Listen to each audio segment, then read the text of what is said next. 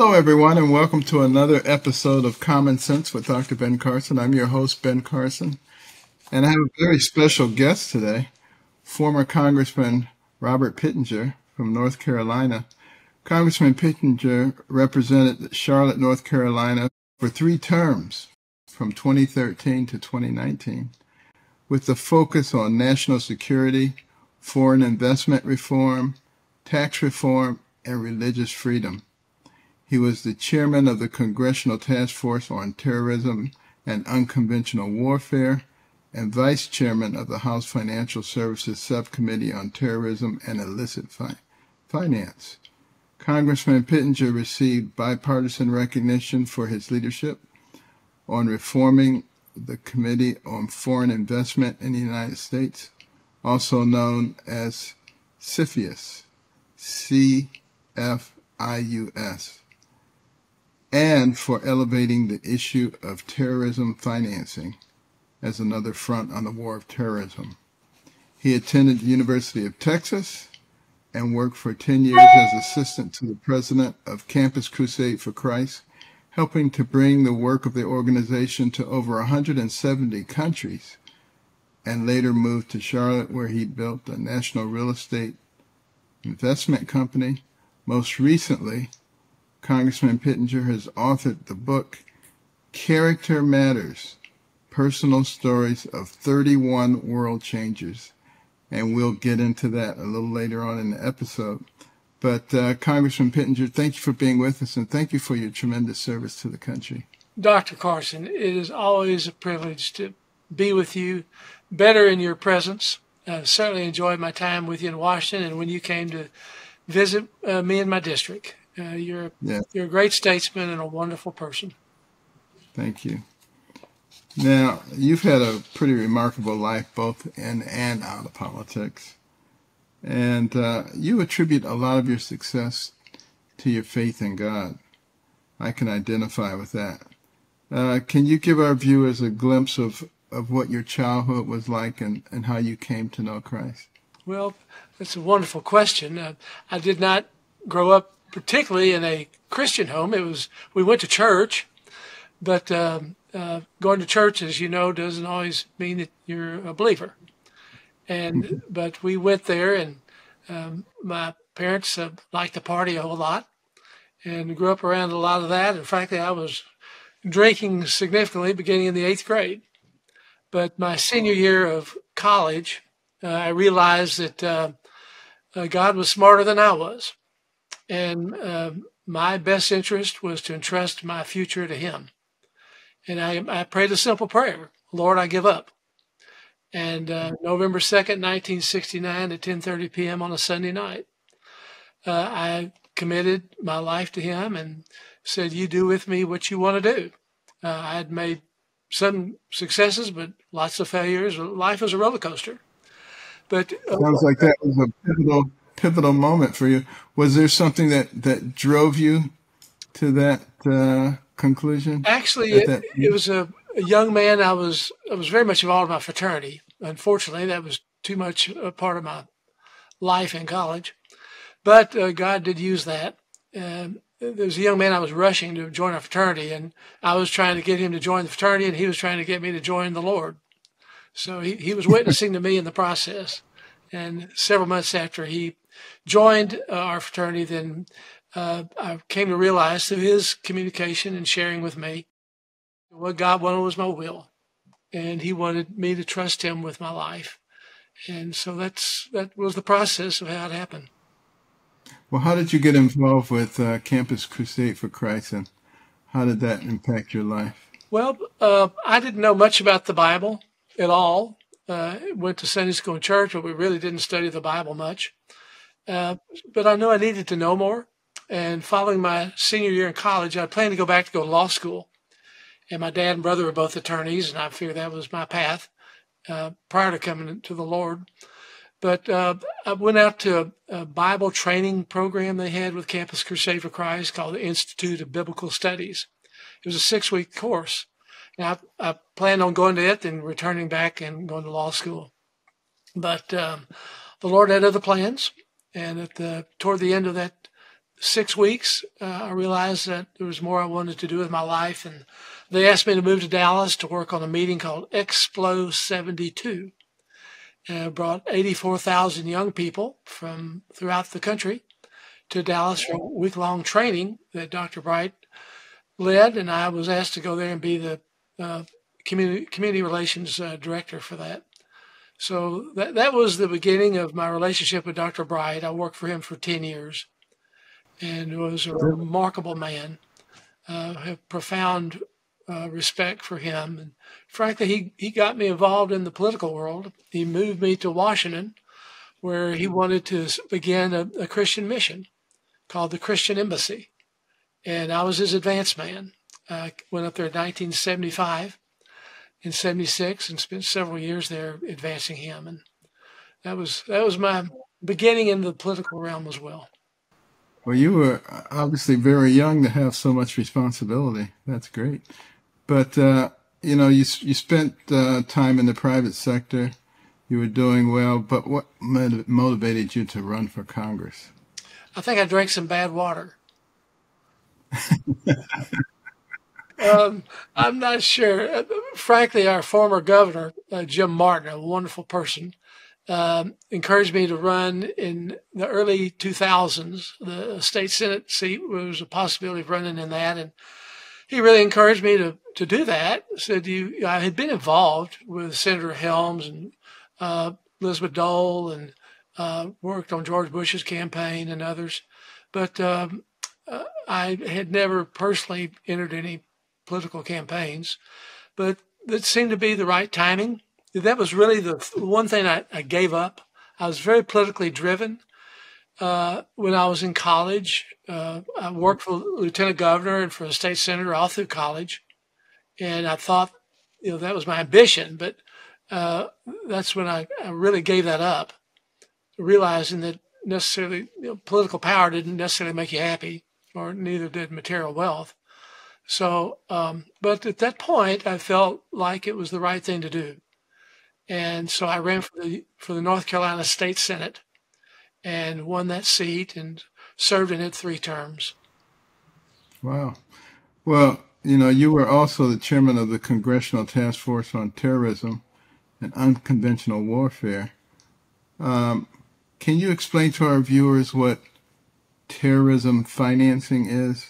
Yes, sir. And how do we combat that? Very important component in terms of our allowing our capabilities to restrict the abilities of our terrorist groups. They require funding, and like any organization, mafia inclined, they will use any means to procure the funding that they need. There's alignment today, for example, a complicit relationship between the terrorist groups and the drug cartels in the Americas. You have all types of illicit practices. Human trafficking is a major form of means for procuring funds for terrorist groups. You name it, and they will do it. But they need to source out major funding to support their organization and the people that work in it. So what happened on 9/11? The incident itself did not cost that much, maybe $500,000, but the time and training and the people that went into it cost much more. And these organizations, for example, Netanyahu is fighting Hamas and Hezbollah as well. Well, frankly, Hezbollah in the mid 1980s was more of a fledgling organization, and they emerged now as being an organization with over $1 billion in annual revenue. So they in their own right, not apart from the funding that they get from Iran, they have enormous capacities, as do the Houthis and as Hamas and others.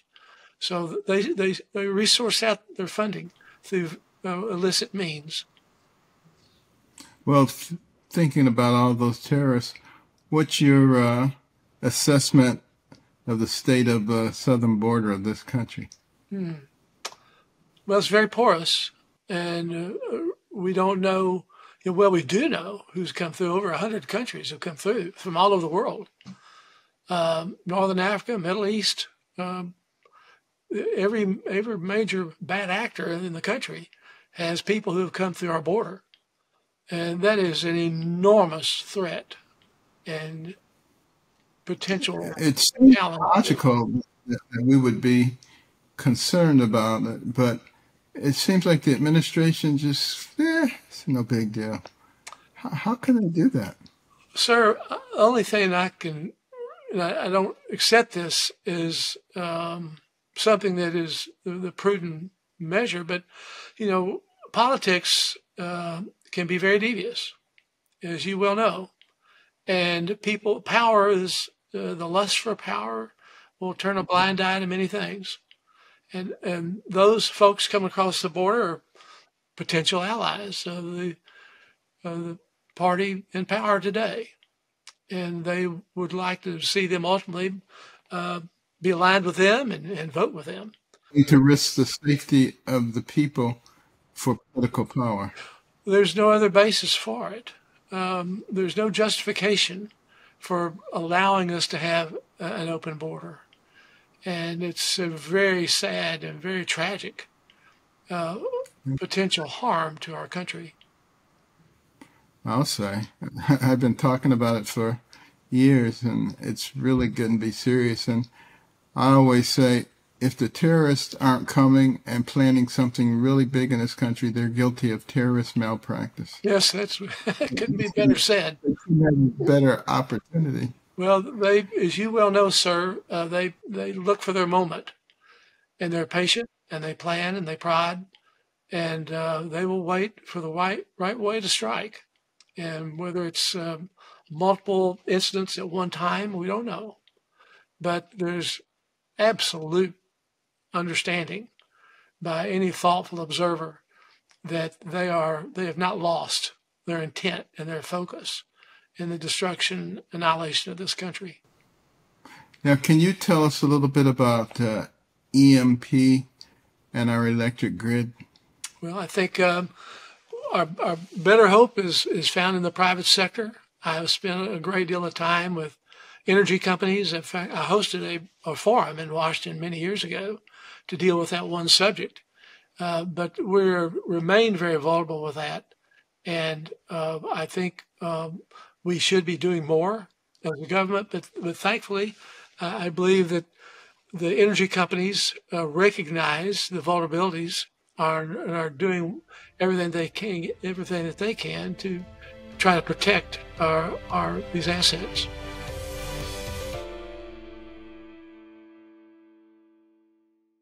What is going on with the Chinese and them buying up land, and what exactly is going on there? Should we be concerned? Absolutely. The Chinese are incredible strategists. We have properties that part of my bill, the FIRMA bill that had passed back in 2018, was to prevent them from acquiring properties next to our military bases, where they could access through their own capacities, technology capacities, and listen in terms of what was being communicated. So they are brilliant in a devious way for what they are seeking to accomplish in every possible way. They have launched an all-out war on the U.S. We have not accepted that they are at war with us, but they've already internally declared war on the United States. And we haven't recognized that yet. Well, if we have an administration in place, it doesn't matter whether they're Democrat or Republican, but they allow things to occur. They allow a porous border. They sue the state of Texas because they're putting up barbed wire to try to prevent the invasion of their territory. Is there anything that can be done? It should be Or do we sanctum. just have to sit there and suffer the consequences of having poor leadership? Yeah. Well, Texas still has the right to secede. When they joined the Union, they joined under the condition that they could secede at one time. And frankly, back in the 50s, Governor Allen Shivers nearly did that because of oil rights off the Gulf Coast. And he won. He won the battle with the federal government in terms of getting the revenue. But I don't know whether they're ready to secede yet, but they certainly have the right to do it. Well, interestingly enough, I'm sure you're familiar with John Adams' quote that, our country and our Constitution was made only for a moral and religious people. What did people like George Washington know that our leaders today have forgotten? Wow. Great statement. Frankly, that's part of the basis for writing the book that I wrote on character matters, the personal stories of 31 world changers. Dr. Carson, when I was in Congress, I loved to bring people into the House chamber and allow them to see how we operate and how we did business, but had them look around the ceiling of the chamber. And going around the board of the ceiling were these silhouettes of major leaders of democracy through centuries, for 2,000 years. But on the back of the room, not a silhouette, but looking straight ahead, was a full picture of Moses, the lawgiver, looking right at the speaker's podium. And of course, above the podium is, "In God we trust." They understood it. They understood that the cornerstone, the basis of our government was founded had a biblical basis to it. Many don't know that, when the Congress first met, they met there, of course, in Statuary Hall. And Sundays, the Congress did not meet, but who organized the first church? And it was in the U.S. Capitol. In that room was Thomas Jefferson. And many people thought he was a non-believer, but it was an evangelical type church. And it really is pretty amazing, when you stop and think about it and you look at our foundings and you look at our initial document, the Declaration of Independence, talks about our rights coming from our Creator. Amen. And if you're in any way objective, you look at a fledgling young country with a bunch of ragtag militiamen defeating the most powerful military force on earth. I mean, to think that was maybe just a coincidence, no, that was the providence of God. Absolutely. And the story of the bulletproof George Washington. I love that. And the Battle of Brooklyn with the fog coming down and shielding. I mean, these are pretty amazing things. And I've seen a lot of amazing things in my medical career that I couldn't explain in any way other than divine intervention. And I'm hopeful that at some point we will have a revival in this country. We've had 4 of them in the past. They all sort of centered around pestilence or war. We kind of got both of those now, so this would be a really good time for another one, I think. What do you think? Yes, sir. If there was ever the fundamental need in our country is a return to God. Every ism, as Dr. Eva Hill used to say, every ism needs to become a wasm. And my dear friend, Dr. Hill. But, there's a book that George Washington wrote called Maxims of Washington. It used to be sold at Mount Vernon, but I haven't been able to find it there in recent years. But the book were his statements of what he said, and so many of them brought reference to the scripture. And his desire for his young men who were under his guard and under his command to lead a moral life and to have a higher calling. So yes, we did have the clear statements from our founding fathers who chose to live a godly life and to present that is the basis for all people. Well, what advice would you have for those Christians who have found it more convenient to keep quiet about their faith? That's a sad reality. I frankly have dealt with that all my Christian life. When I came to the Lord, it was so clear to me that I found something the rest of my fraternity brothers needed. I started witnessing to every one of them. In a matter of 2 months, we had 35 guys coming to a Bible study. And the devil kind of whispers in people's ear, oh, they're not interested. They're not interested.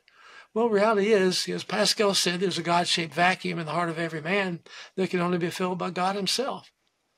And so I think it beckons us to share what we have and to use the platforms that we have. And I pray for people who have a platform that they'll utilize it. I've tried to bring out folks who have been successful and in their walk of life to help create a platform for them. That's some of what I've talked about in my book. And people that I've known through the years, these are just not stories about people. The people I wrote about were those who chose to live, had a great calling in terms of their life, but they made a huge difference. And it was because of the character that they had as individuals. I write of Margaret Thatcher and Ronald Reagan and all these individuals. They understood the precepts of truth. When I first met Margaret Thatcher, I said, Lady Thatcher, we all know that you were the Iron Lady. You were there when the wall came down. You fought the unions. You fought the liberals. You prevailed amidst tremendous enemies. You succeeded. But what we don't know is what made you Margaret Thatcher? What gave you the courage, the stamina, the conviction, the fortitude to keep fighting when even those in your party were against you? She said, Robert's my father. She said, my father was a Methodist Sunday school teacher, and he took me to church every Wednesday night and every Sunday morning to learn about Christianity and learn about the Bible. But he said, my father taught me 3 things about leadership that carried me through my time as prime minister. This was in 1993 when we had this discussion. And she said, my father taught me, number 1, determine the right thing to do. What is the principal thing to do in any given situation? Number 2, with your whole heart, commit yourself to that objective, never looking back. And number 3, with all your persuasion, with all your ability, seek to bring your friends and your colleagues to join you. How succinct, but very profound. And it carried her through her 11 years. We're back with Congressman Pittenger, who wrote the book Character Matters, Personal Stories of 31 World Changers. We heard a little bit about Margaret Thatcher before the break, and she was an amazing individual. But you also talk about the Grahams, Billy and Franklin Graham. And, what leadership qualities did you find admirable about them? Absolutely wonderful family, all of them. Dr. Graham, Franklin, his 3 boys, his daughter, Sissy. I've said about Dr. Graham, I first met him when he was, 1971. I was 21 years old, and I was his caddy in the Byron Nelson Golf Classic. That he played golf with Byron and Arnold Palmer and Bob Hope. And I chased golf balls all over the course for Bob Hope and Billy Graham. But that was my first contact and introduction to him. And then, of course, working for Dr. Bright, they met countless times and was with him many, many times over that period of time. And then through that, of course, got to know Franklin and traveled with Franklin in various parts of the world. But Dr. Graham lives the life he preaches. He doesn't just preach about Jesus. He acts like Jesus. And in the multiple times I was with him, he was always thoughtful and gracious and talking about somebody else. He was never talking about himself or what his ministry was doing or whatever. But he was always interested in that other person and how they were, and it just made you feel loved and respected and appreciated. And it was contagious because his whole team became like that. Now, Franklin, he's a different kind of bird. Franklin is like his mother. Franklin will charge hell with a water gun. He is the most courageous, bold. He will get out there and go anywhere for the gospel and to give a cup of cold water to somebody. He is absolutely amazing. And his kids are just like that. All three boys are carry the Lord and just with great dignity. I've flown with him as the pilot. I mean, he's a great pilot. I enjoyed it very much. But his father had one of his rallies in St. Louis one time at the arena there with 55,000 people, and he invited me to speak. Oh, great. They had a choir of 5,000. Yeah. It was just an amazing experience to be with him. And it was very inspirational. I'll tell you a funny story if you want about flying with Franklin. He asked me to go to Moscow with him. I said, well, okay. And at the time he was flying a twin-engine Mitsubishi, prop jet, loudest plane in the world. So we flew from Hickory, North Carolina to Burlington, Vermont to Nova Scotia and stayed overnight at a little place in Nova Scotia, a one-man operation, like a $6 motel. And we went to check in and the phone rang. This little man answered the phone behind the desk and, hello? Well, yes, he's here. And he handled the phone over the counter to Franklin. And Franklin got the phone and said, hello? Yes, Daddy. Yes, Daddy. Yes, I'm going to Moscow. Yes, Daddy. Yes, Daddy. I've got a pilot with me. Yes, Daddy. Yeah, Robert Pittenger. He's gone with me. And at that point, his dad said, Robert Pittenger? I thought he had more sense than that. He did have a sense of humor, didn't he? Oh, yeah. He knew Franklin could go anywhere and do anything. Well, another one that you wrote about is somebody that had a real impact in my life, and that's Ronald Reagan. Because, I was raised a Democrat, and I one day did something that Democrats are not supposed to do, and that is listen to a Republican. I listened to Ronald Reagan, and I said, wow, he sounds just like my mother. The same values and principles. I said, he didn't sound like a horrible, hateful, racist person like they try to characterize him to be. And that was the beginning of my transition politically. So he played a big role for me. But what was your experience like? Because you actually had a chance to meet him. And what was his leadership style like? Well, sir, I met him in 1980. I organized a meeting called the National Affairs Briefing. It was the first time that evangelicals had come together to be politically involved. And Jerry Falwell was involved in it, and Charles Stanley, and Jim Kennedy, many people. Tom Landry was honorary chairman. I'd asked Tom to be the face for it. But over 20,000 people came to Dallas, to the Reunion Arena, from 36 states. And Pat Robertson, of course, was involved as well. And so it was a tremendous time. But Reagan, I remember he made the comment, you can't endorse me, but I can endorse you. And he identified with those values. But as always, Ronald Reagan was gracious. We talk about a civil discourse today. I mean, we need more Dr. Ben Carsons in the discourse. But Ronald Reagan had the same demeanor as you, sir. And they would say about Teddy Roosevelt and Harry Truman, you speak softly and carry a big stick. When I first met Gorbachev, I said, Mr. Gorbachev, what did you think of Ronald Reagan when you first met him? He said, air traffic controllers. Well, I knew what he meant. 3 months into the presidency, air traffic controllers said that they were going to strike. And Reagan said, well, if you strike, I'm going to fire you.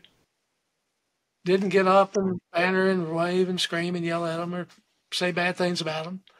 He just did what he said. He fired them. And so Gorbachev knew he was a man who meant what he said. But his demeanor, you never saw Reagan raise his voice. Well, there he goes again. You know, he was just a gentle person, a real gentle man. And I think, but look at that. We consider Reagan the epitome of what a conservative president should be. I mean, we honor Reagan dinner. So many people who equate calmness and niceness with weakness. Yeah. And that's absolutely not true. Not at all. A lot of us nice people have very strong convictions. Yes, sir. And we don't compromise principles. It's okay, I think, to compromise on methods. Sure. How do you get to a point? And you know, that's what it should be about. And that's what used to happen in our Congress. We had Democrats and we had Republicans. They had different methods of getting to a place, but they generally wanted to get to the same place. Now, they don't necessarily want to get to the same place. Now we have one group that is very interested in the rights of the people and a nation that is up by and for the people. And we have another one that is of, for, and by the government and insinuates government to every aspect of our lives, which makes it more difficult to work together. But I think if you try hard enough, you can find those areas of commonality, and you can spend time also trying to convert others. That's right. You know, I say conversion, not coercion. Very, very, so well said. Yes, sir. You know, you obviously have a lot of great people in this book, but from your perspective, what traits do you feel that these great people have in common? Yes, sir. It's a wonderful question. I'd say there's several. Number one is humility. While they were great in stature and capabilities, they never lost their sense of who they were is before God. They were humble people and very strong people, all of them. And I don't write just about politicians. I mean, I've got Kathy Lee Gifford in there and Michael W. Smith and a lot of wonderful folks. But they had a demeanor of humility. And then secondly, I would say that they all had gone through challenging times. And they were not bitter people. They looked up. They didn't look at the problems in life and go after other people. They kept looking in faith toward a future. And that was in my epilogue of my book. I talked a lot about forgiveness and the need to forgive other people because I've been through my own challenges, enormous challenges. I had a 2-year FBI investigation. They looked through 2 million documents of mine and they found nothing.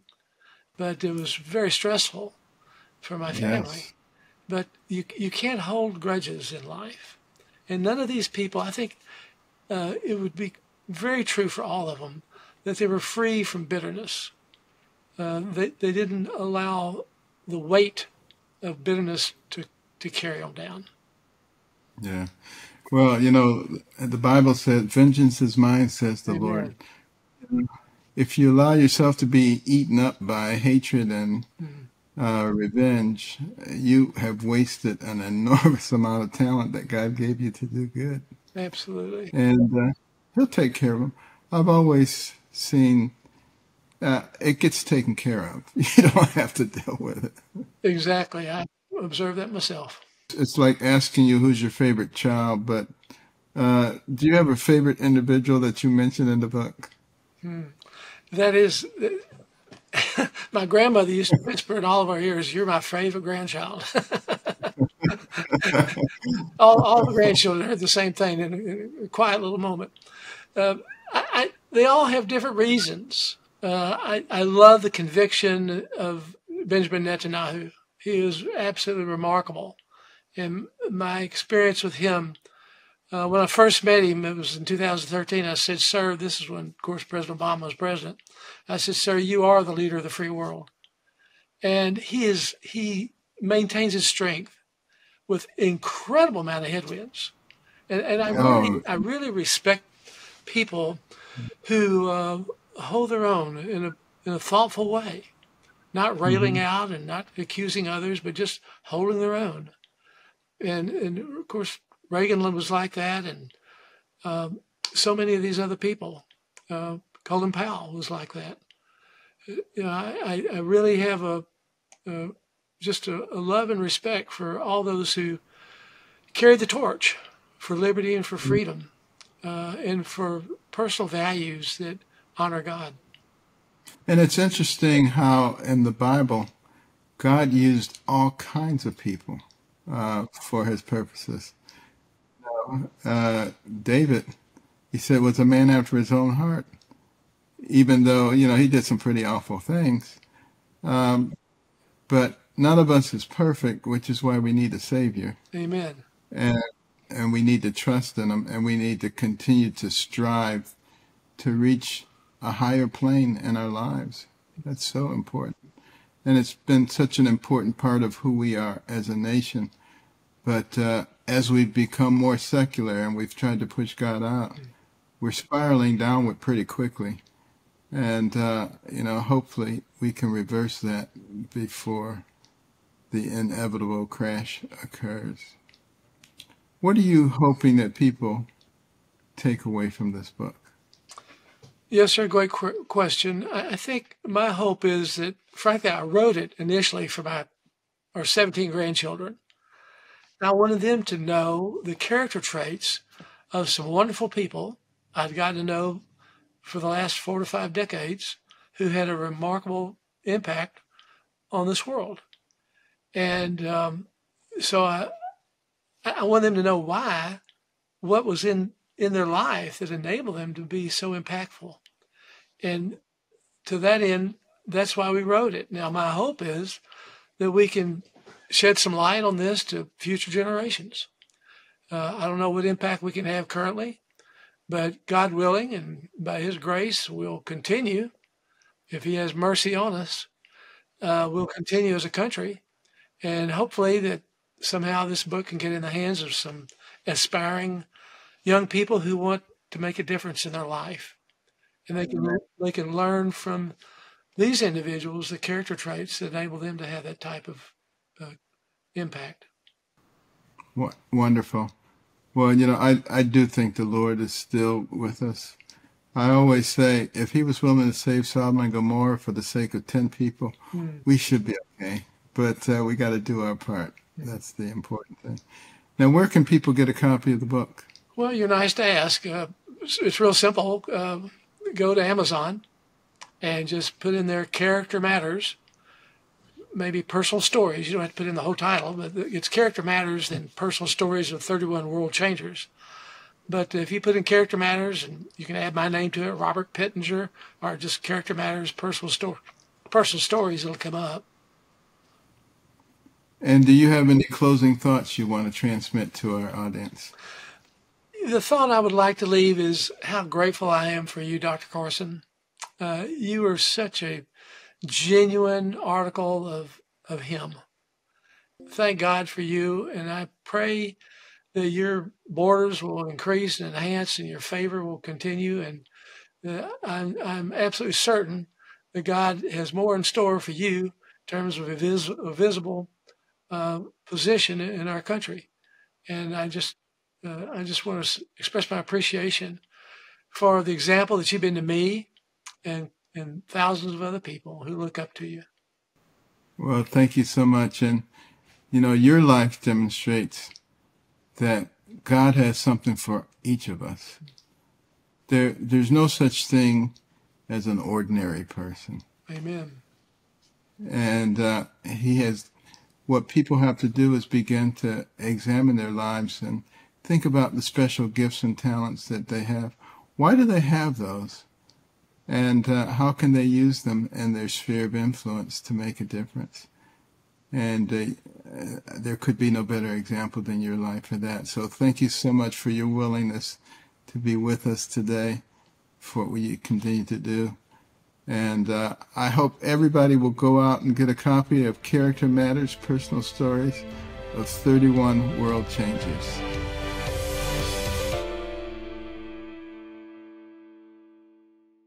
You know, that was fascinating, having that discussion with Congressman Pittenger. An example of someone who was leading a pretty normal life and decided that there was more that they could do, that there was more that they could do to enhance the lives of people around them through his work with Campus Crusade for Christ, later as a congressman, with particular attention to the safety of our people. It's an amazing story. But God has something special for each one of us. He gives each one of us special gifts and talents. It's up to us whether we want to use them or not, and how we want to use them. And for your prescription for this week, spend a little time thinking about, what are you particularly good at? What special talents and gifts do you have? And how can you use them in this new year, 2024, to enhance the lives of others around you? That's it for this week. Tell everybody about our podcast as we try to spread common sense. And make sure that you subscribe for free on Apple Podcasts, Stitcher, Spotify, wherever you get your podcasts. And don't forget the cornerstone principles of faith, liberty, community, and life.